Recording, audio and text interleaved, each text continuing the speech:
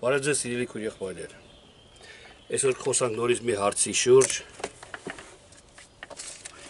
Հիմա աղոտ կանենք ու խոսանք շատ հետաքրքիր հարց է էլի, շատ մարդկանց հուզող հարց է, հիմնականում հոգևոր հավատացյալներին, որովհետև ամեն բան մարմնավոր, եթե մարդը չի ընդունում, իսկ մի բան,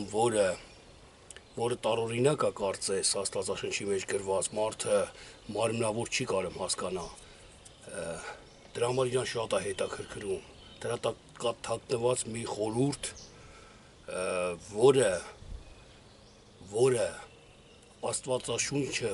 այսինքն Աստված, Աստծո խոսքը, այդ պահելա իր սիրողների համար, այսպես գրված Աստվածաշնչի մեջ, հավատացյալների համար սիրելիներ։ Ես նկատի ունեմ հոգևորների համար։ Ինչի համար եմ ես անդադ հոգևոր մարմնավոր շեշտում, որովհետև շատ հավատացյալներ կան, մարմնավոր են հասկանում, մարմին են հասկանում, ասուն, փոխում են մարմնավոր տեսքով են ուզում տեսնեն, ճանաչեն, հասկանան, ընդունեն, իր գալը, իր գնալը, լրիվ մարմին են պատկերացնում, մարմնավոր։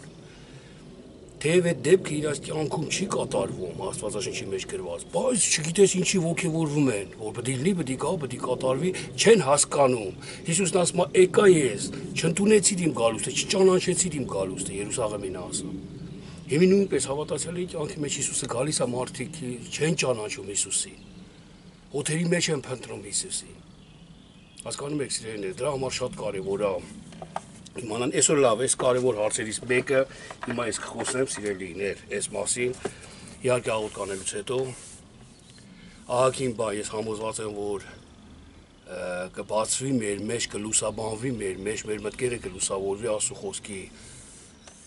Աստծո խոսքի հիման վրա, Աստծո խոսքի համար,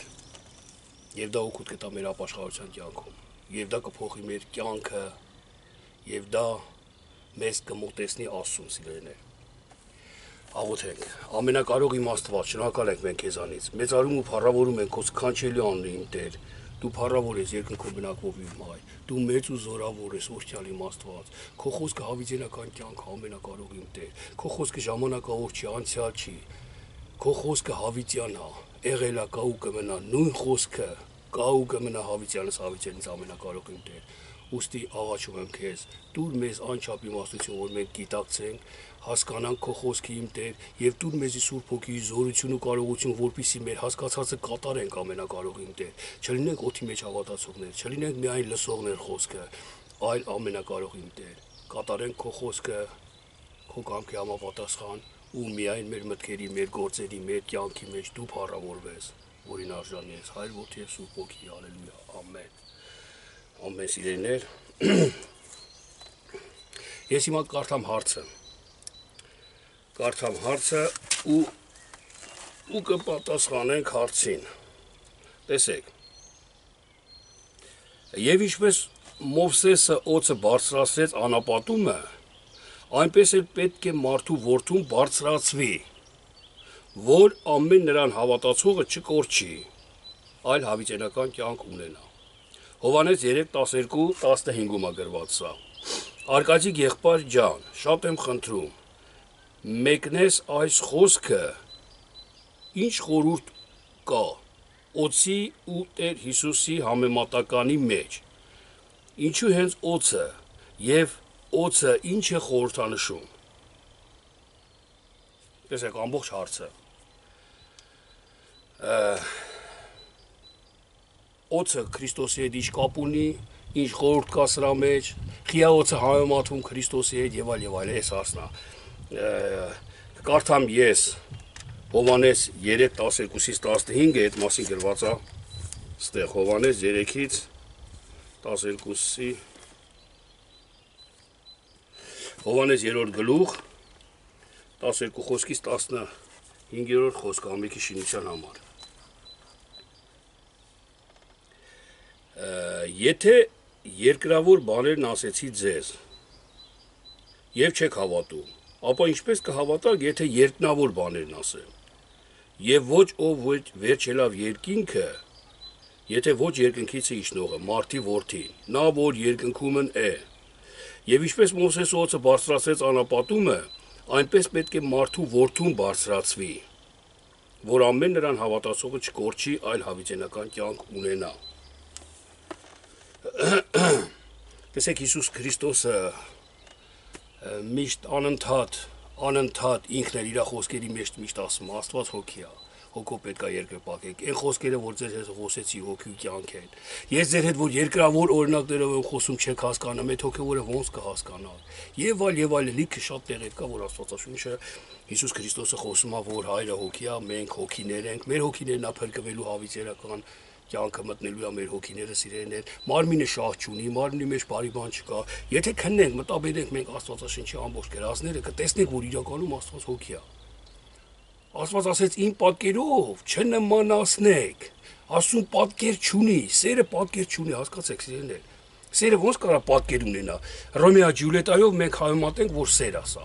Ռոմեո Ջուլիետայի կինոն նայելով, այ քեզ սեր, հա իրար կյանք զոհեցին մեկը մյուսի համար։ Ոչ, սիրելիներ, սերը մենակ դա չի, կամ կրքային սեր չի, կամ ընտանեկան սեր չի, սերը պատկեր չունի։ Աստված դրա համար ասեց ոչ մեկի պատկերի պես չնմանացնեք, բայց այսօր մենք պատկերավորում ենք Քրիստոսին որպես մարդ, Աստծուն որպես նստած չգիտեմ ինչ, ասում ենք ինքը հոգի է, բայց պատկերացնում ենք, պատկերավորում ենք մարդ, կուրք ենք պատկերացնում, պատկերավորում իրան։ Դրա համար Հիսուս Քրիստոսն ասեց. լավ, օձի մասին խոսանք սիրելիներ չմանրանանք շատ, որտեղ ամեն նկարահանման ժամանակ ես համարյա մեծ մասը խոսում եմ հոգևոր մարմնավորի վրայով, որ մենք թողնենք մարմնավոր հասկացողությունը, մարմնավոր մտածելաձևը, հոգևոր մտածենք։ Անընդհատ խոսում եմ դրա համար անընդհատ խոսալուց տենց այդքան էլ բան չի լինի, էլի։ Տեսեք, թվոց ԻԱ 4:9, թվոց 21:4:9 եմ կարդում։ Նույն այս խոսքերը, որ Հիսուս Քրիստոսն ասեց, ինչպես անապատում օձը բարձրացրեցին, այնպես էլ մարդու որդուն պետք է բարձրացնել։ Որ ամեն հավատացողը մարդու որդուն փրկվի, ինչպես անապատում օձին նայողը, հենց բարձրացեցին օձին, փրկվեցին իրանք, նայեցին օձին ու փրկվեցին։ Ես ուզում կարդամ նոր մեկնենք, լավ, այս սրա խորության, սրա խորհրդի մասին սիրելիներ, որ իրականում սրա խորհուրդը մեր կյանքում այսօր շատ կարևոր է, շատ պետքական է մեր ապաշխարության համար։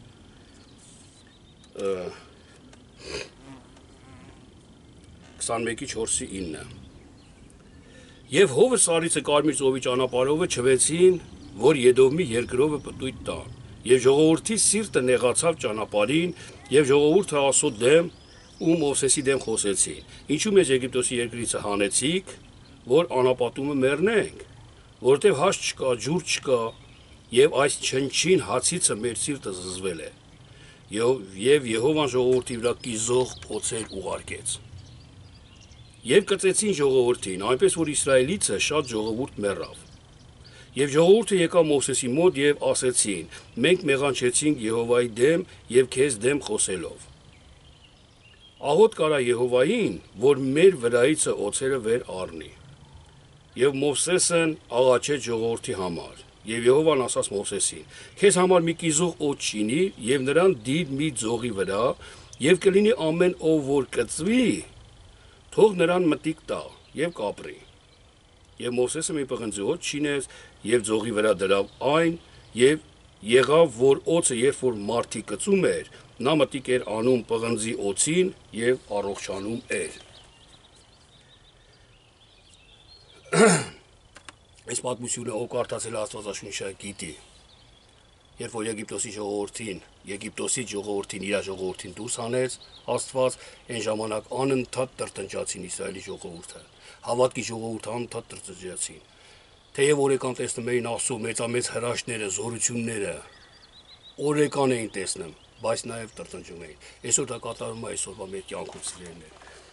Այսօր կատարվում է մեր կյանքում մեր հավատացյալների հետ, մեր հետ էլա կատարվի դա անցնում է, հնարավոր չի կատարած չլինի, ուղղակի մի տարբերությամբ, որ մեզանից երկու հոգի ենք, մեկի հետ կատարվում է, ինքը զղջում է ու ամուր է բռնում Եհովային, իսկ այն մյուսը համարում է պատահականություն կամ սպասում է որ կա, կատարվում է իր մեջ, բայց ինքը չի նկատում ու անցնում է։ Այս երկու տարբերությամբ Աստծո խոսքը կենթանի է երեք եւ այսօր եւ հավիտյան։ Եթե երեք եղել է Եգիպտոսից դուրս գալուց Իսրայելի ժողովրդի հետ, այսօր ես Իսրայելի ժողովուրդ եմ, սիրելի քուրս եւ եղբայրս, դու Իսրայելի ժողովուրդ ես եւ քո հետ էլա դա անպայման կատարվում։ Միայն մնում է մի բան, որ դու տեսնես, ընդունես Եհովային։ ընդունես Եհովային խոսքը հոգիով հասկանաս եւ հոգու մեջ մտնելով հասկանաս այդ խոսքը ու կատարես այդ խոսքը։ Իսկ ոմանք տեսնում են, բայց չեն նկատում։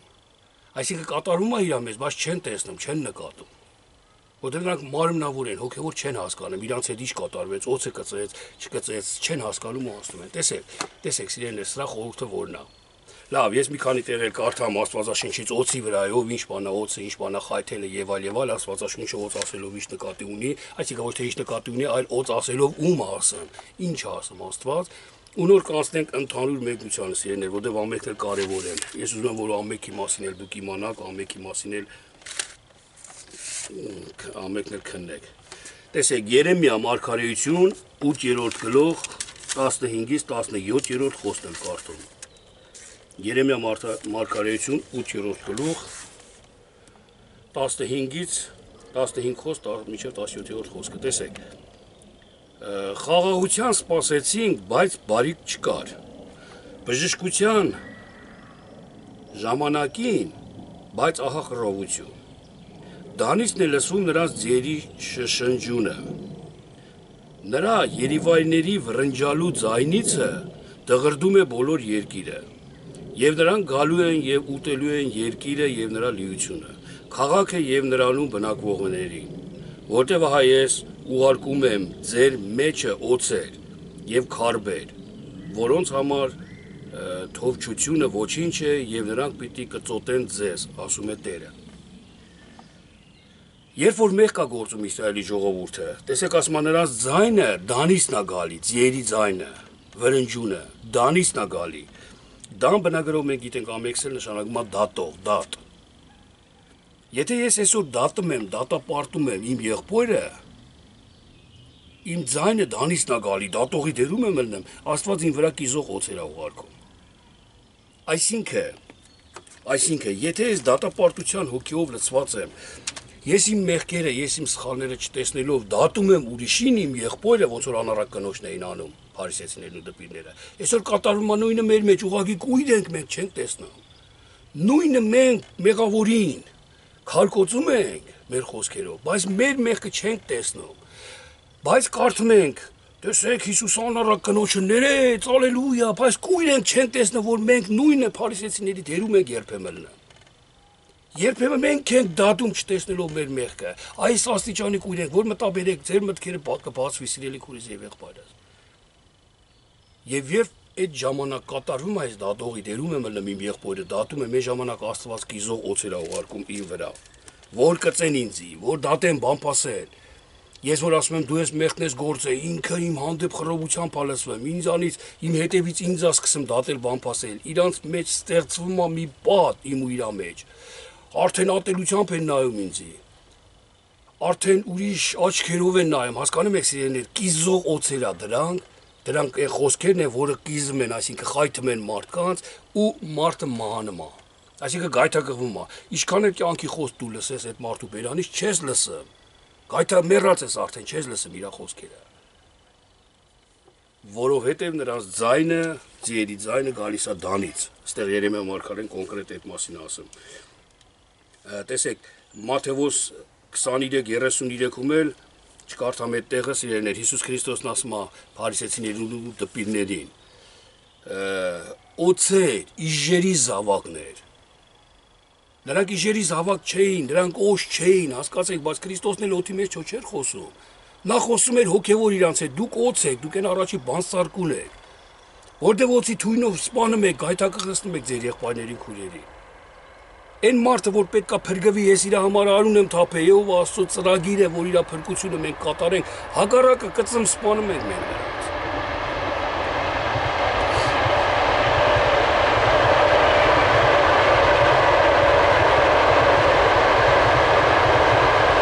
Մարկոս 16:15-ում նորից չկարդամ, այսպես է գրված, որ ով ինձի հավատա, Հիսուս Քրիստոսն ասում իր համբարձումից առաջ, սիրելիներ, ով կարդացել եք իմանա,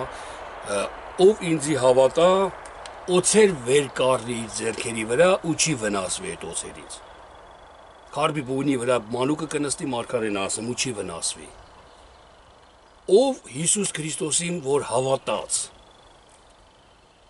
օձեր վեր կառնի, օձերը կխայթեն իրան, Կչարախոսեն, կդատեն, կբամփասեն, կծիծաղան իր վրա, ձեռ կառնեն, փշեպսակ կդնեն, բայց ինքը չի վնասվի դրանցից։ Ոնց որ Քրիստոսը չվնասվեց, խաղաղությամբ, համբերությամբ սպասում էր։ Ու այդ խաղաղության, համբերության մեջ կար փրկության ծրագիր հանդեպ այդ մարդկանց։ Նույն այսօր մեզ պետք է լինի, երբ որ նայենք Քրիստոսին։ Ղուկաս 10-րդ գլուխ 17 հեսել կարդամ։ Ղուկաս 10-րդ գլուխ 17-ից 20-րդ խոսքերը սիրելիներ։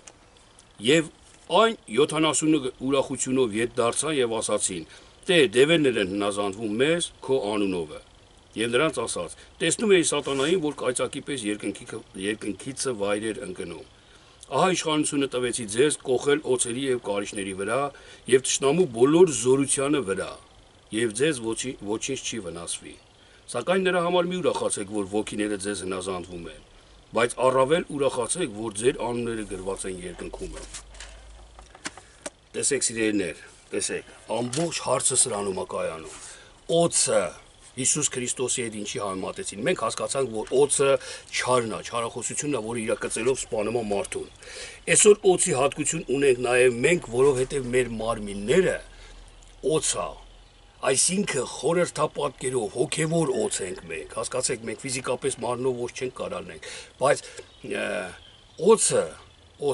կծող, չար, խորամանկ, չարություն մտածող, ասուդեմ թշնամություն անող էակ է։ Նաև առաջի Ադամը մեր, հին մարդը մեր, նույն այդ հատկություններով լցված է։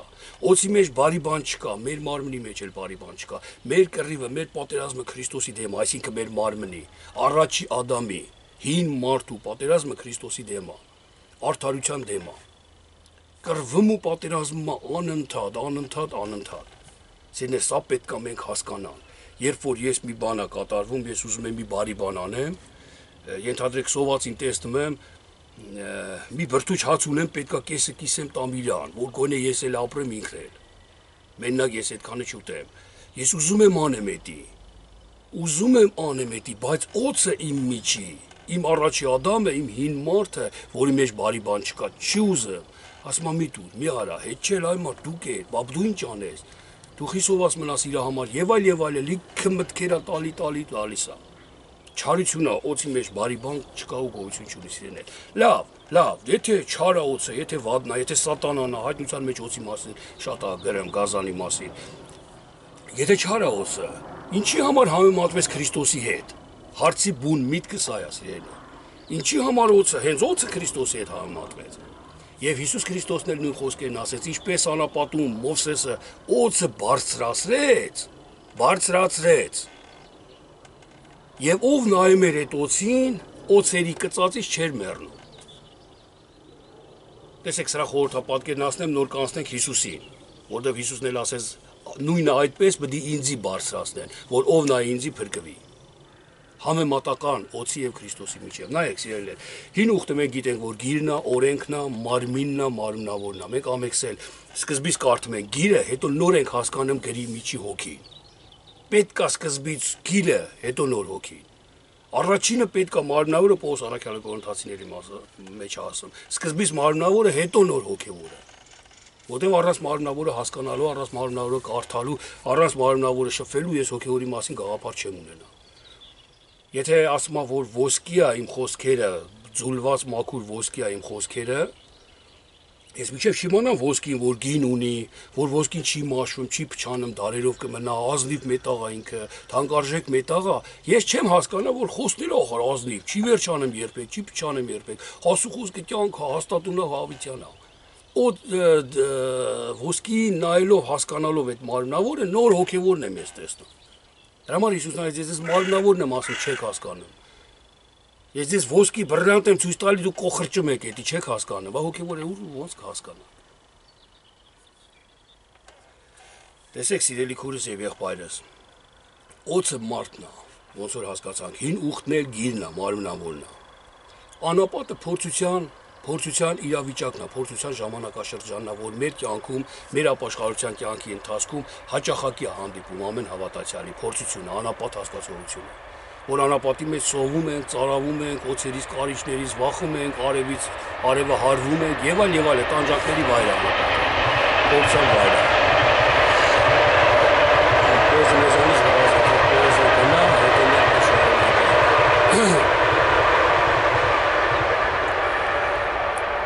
Այս անապատը այսօր նույնպես մեր հետ, մեր մեջ կատարում ամեն հավատացյալի մեծ սիրելիներ։ Եթե իմ քույրը կամ եղբայրը ինձի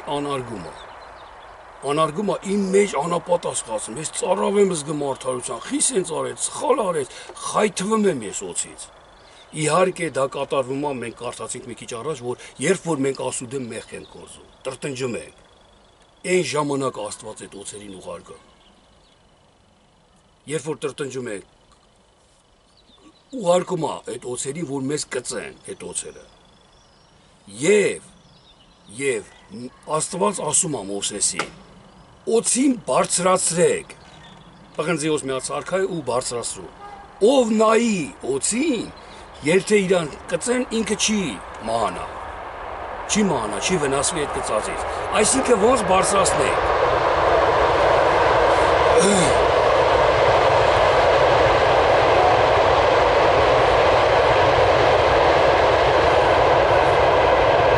Ես նայում եմ էլեկտրիշկայի երթևեկության ժամերը, քանի րոպեն մի անգամ անցնում ես էլեկտրիշկեն, ընտրում եմ մինիմալնի ձևով, ընտրում եմ այն ժամանակը, որ երկար է, պոեզ ասենք ընդմիջման պահեր ալնեմ, այդ ժամանակ եմ ուզում ես ապիսանեմ, բայց էլի միևնույն է, բացի էլեկտրիշկեքից այդ Ռասպիսանիայի մեջ, սենց ասած, պոեզներն են երբեմն անցնում Բելարուսիայից եւ այլն։ Դրա համար այսքան շատ է սիրելիներ կներեք, գիտեմ, որ շատի վրա ազդում է այս ձայնը պոեզի, բայց ուրիշ հնարավորություն չկա։ Ես մինիմալի պահ եմ ընտրել, որ չխանգարի պոեզը մեզ։ Մի խոսքով, լավ, մենք այսօր օձեր ենք, ամեն մի մարդու մեջ կա հին ադամ, այսինքն կա չար մարդ, կա օձ, կա վատ հասկացողություն, սխալ հասկացողություն, դա օձն է, դա գազանն է։ Երբ որ իմ քույրը կամ եղբայրը ինձի կծում է իր խոսքերով, ես իմ միջի իմաստությունը, այսինքն Մովսեսը, իմ միջի իմաստությունը Աստվածանից հայտություն է ստանում, որ ասում է, որ դու տես, որ դու ես նույնը իրապես։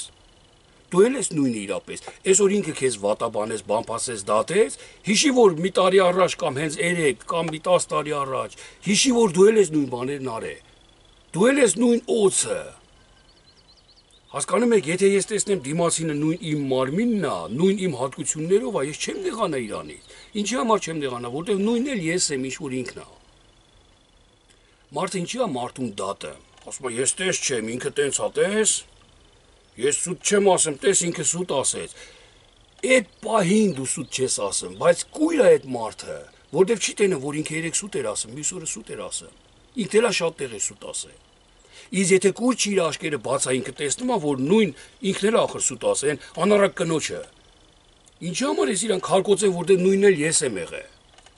Եթե միտքը բացվում է մարդու իմաստությունը Մովսեսը տալիս Աստվածանից, այդ օծը, որ դու նույնն այդ օծն ես, ես դիմացինից բարձրացնում եմ։ Ես չեմ դիմացինի դատից բամփասանքից, որ կծում է ինձ ինքը, իր չարախոսությունով, իր չար խոսքերով։ Ես չեմ մահանում, այսինքն չեմ գայթակղվում, չեմ վիրավորվում։ Երբ որ իր չար խոսքից ես վիրավորվում եմ, ես պատասխանում եմ իրան, դա մահվան պտուղներ է, դա մահացած մարդու բան է։ Որտեւ կենթանի մարդը, կենթանի հոգևորը չի դատապարտի։ Նա մահացած է, արդեն հին մարդու մեջ է ինքը։ Պողոս առաքյալն ասեց, դուք մեռած եք ձեր մեղքերի մեջ։ Ուրեմն նշանակում է ես իմ մեղքերի մեջ դեռ մեռած եմ, որ վիրավորվեցի իմ եղբոր չարախոսությունից։ Կծելուց խոսքով, օրինակի համար։ Իսկ եթե ես կենթանի եմ, բարձրացնում եմ այդ մարդուն, բարձրացնում եմ, տեղ եմ տալի, հարգում եմ, իր առաջ ես խոնարհվում եմ, արդեն էլ չեմ վիրավորվում իր ոչ մի խոսքերից, ոչ մի չարախոսությունից։ Հասկանում եք սիրելիներ, այսօր սրա օրինակը, սրա բացահայտությունը ասեմ մարմնավոր ձևով, մենք պետք է հասկանանք, որ ամեն մարդ էլ մեր պես է, նույն մեր դեմ միսուարին, նույն մեր հատկություններով մի ազնվորություն է։ Երբ որ ես իմ ամբողջ կյանքը քշած ելնեմ,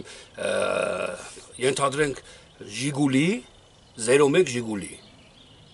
ու հանգարց մի օր բերեն ինձի 06 կամ 02 Ժիգուլի։ Ես որ 02 Ժիգուլի չեմ քշե, 01 եմ քշե միշտ, բայց ես գիտեմ նույն հատկությունները էսի ունի նաև։ Հանգիստ կարամ 02-ը, 06-ը քշեմ, չէ՞։ Հանգիստ կարամ, որտեղ ես լրիվ ծանոթ եմ այդ 01-ին, քշեր եմ ամբողջ կյանքս, գիտեմ ինչա։ Դրա համար, եթե ես ինձի ամբողջապես ճանաչեմ, դիմացինից էլ գիտեմ, որ իմն է, իմ հատկություններով լեցած է, ինձնից ոչ մի բան տարբեր չի ինքը։ էլ ես ոնց կվիրավորվեմ իր ասածից, իրապես էլ ես վարվեմ իր հետ, չարին չարով հատուցանը։ Դրա համար, եթե ձեզ այսօր կայթակղեցնում է, այսօր դուք կծվում եք, ձեր քույր ու եղբայրները դատում բամփասում են ձեզ, կամ մի հատ չար բան են անում, դու բարձրացրա իրա։ Դու տես, որ ինքն էլ է օծ, դու էլ ես օծ։ Այսինքն քո մեջ էլ կա այդ օծությունը, հասկացեք, մարմնավոր հատկությունը։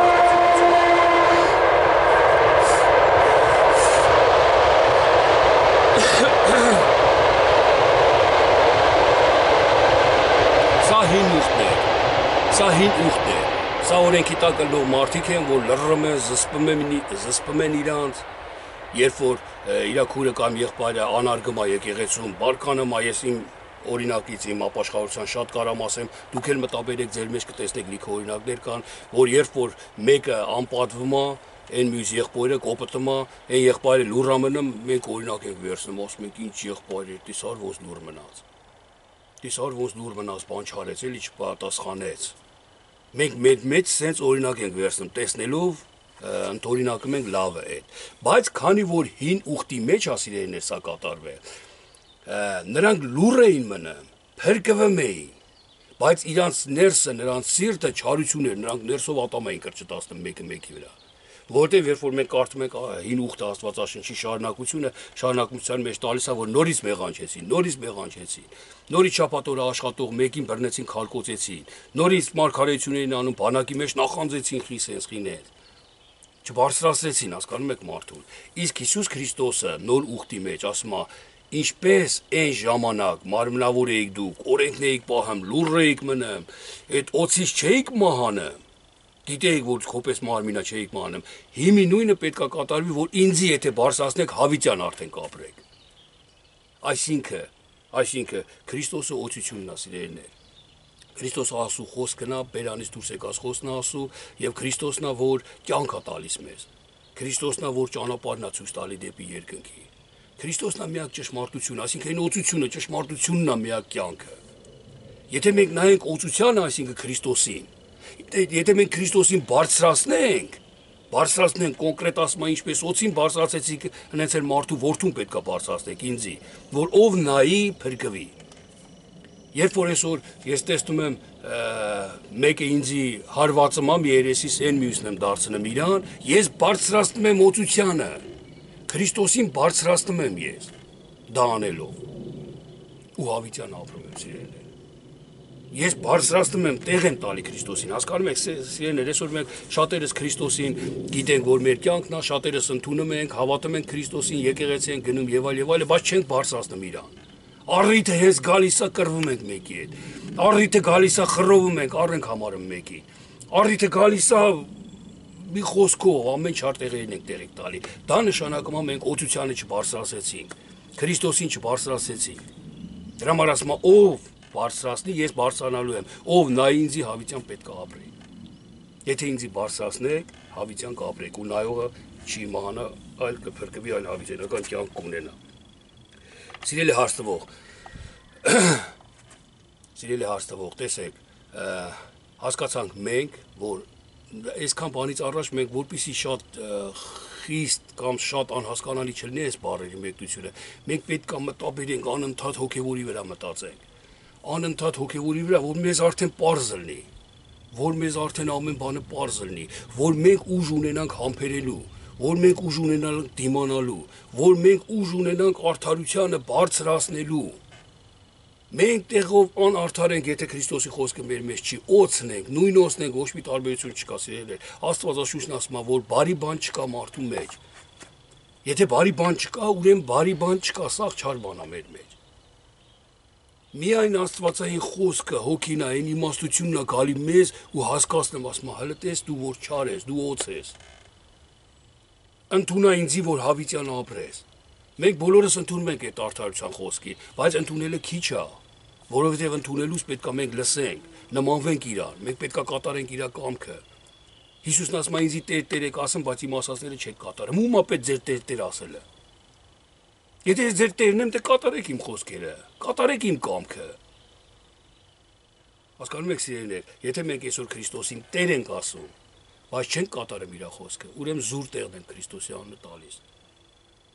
Զուր տեղը իմ անունը տվող անպատիժ չի մնա։ Գրված է գրքի մեջ սիրելիներ։ Դրա համար զուր տեղը, որպեսզի Քրիստոսի անունը չտանք, զուր տեղը չպատվենք, չպաշտենք Քրիստոսին ու վաղը չեմ իսորն էլ երկնքում Քրիստոսն ասում ես ձեզ չեմ ճանաչում։ Ոչ թե չեմ ճանաչում, այլ չեմ ճանաչե։ Ընդհանրապես չեմ էլ ճանաչե ձեզ, որտեղ դուք մարմնավոր են հին մարդու օծով շարժվել եք, օծով կծոտեր եք իրարից մեռեր եք միշտ։ Չեմ ճանաչում ձեզ։ Դուք հինն եք ծառայե, հինում էլ մեռեր եք։ Դուք չեք եկե ինձի, որ ես ձեզ ճանաչեմ։ Ես ձեր հետ գործ եմ արել։ Ես ձեզ հասկացել եմ, որ հոգնեք բեռնավորվեք այս աշխարհիցը։ Չեք հոգնե բեռնավորվել։ Ես ձեզ ասել եմ, որ էսա ճանապարհը, բայց դուք այդ ճանապարհով չեք եկե իմ ասած, ձեր ուզած, ձեր հին մարդու օծի ճանապարհովն եք գնացել։ Չեմ ճանաչե ես ձեզ, ոչ մի անգամ չեմ ճանաչե, 100 անգամ հրավիրել եմ, չեք եկե իմ մեջ։ 100 անգամ ծեծել եմ ձեր դուռը սրտի, չեք բացե ոչ մի անգամ։ Չեմ էլ ճանաչե ձեզ։ Հասկանում եք սիրելիներ, բայց սատանայի, այսինքն հին մարդու, մեր միջի օծի են հին մարդու իմաստությունը ինչի համար է այդքան շատ իր գործի մեջ, իր չարության մեջ ինքը իմաստուն է, որ ինքը խափում է, շրջանցել է տալի ասու խոսքը։ Նորից մի փոքր sense օրինակ ասեմ, որ երբ որ ես ուզում եմ մեկին օգնեմ, ենթադրենք տեսնում եմ կարիք ունի, ուզում եմ տամ, էլի շատ ունեմ, այսքան ունեմ, մի փոքր ուզում եմ իրան տամ։ Մի կտոր հաց ուզում եմ կտրեմ իմ բրդուճի վրից, տամ իրան, որ ինքը ուտի։ 100 միտք կա գալի ինձ։ Հին մարդը այնքան իմաստուն չի կարելի ասել դրան։ Այնքան խորագետ է իր իմաստության մեջ, իր հասկացողության, իր օգուտի մեջ, որ շրջանցում է։ Հատե լավ էլի դե կաբրելի, հենա այնքան ունի, հեսա ուրիշը կտան։ Հես ինձի հազիվ հերիքի։ 100 պատճառա բռնեմ։ Քրիստոսի օծության խոսքին շրջանցում է 100 անգամ իրան արդարացնում է, որ չտա այդ մի կտորը իրան։ Հասկանում եք, այսքան խորագետ է, դրա համար Քրիստոս տարեց այս աշխարհի մարդիկ ավելի խորագետ են, քան թե լույսով որդիները։ Աշխարհի մարդիկ իրանց աշխարհի գործերի համար ավելի իմաստուն են, կշողոքորթվեն մեկին, կեղծավոր խոսքեր կասեն, կխոնարհվեն, չգիտեմ ինչեր կանեն իրանց օգուտի, իրանց շահի համար։ Դες ինչ խորագիտություն են անում։ Իսկ լույսով որդիները Քրիստոսի առաջ չունեն այդ խորագիտությունը, որ Քրիստոսին համար միևնույն է, այդ մարդը ինձ անպատվեց, ես լուր մնացի։ Մեկը զսպեց ինձի լուր մնացի։ Դե սրտով էլ արի չդատեմ չպամպասեմ էլի հետո իրան։ Սրտով էլ ներեմ։ Այդ խորագիտություն ունենամ, ստիպեմ սրտով էլ ներեմ, որ ես փրկություն ունենամ։ Խորագիտությունը այդ չունեն։ Ես լուր մնացի, տեսակ, լրիվ դեմ ինձ անպատվեց, ես լուր մնացի։ Ու դրանով ինքը բավարարում։ Սա հերիք ասում է։ Խորագիտություն չունի, որ դրանով հերիք չի, ախր դու պետք է սրտովը տել, ներես իրան, որ փրկվես, որ փրկություն մտնես։ Սիրելի քուրիս եւ եղբայրս,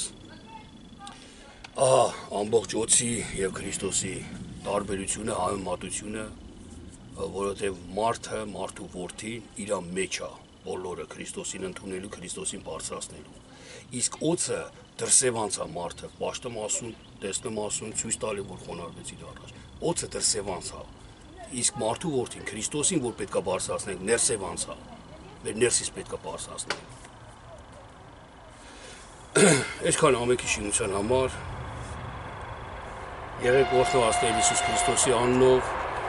ամեն, չթողեք փոյզը նորից ընդմիջում տա մեզ։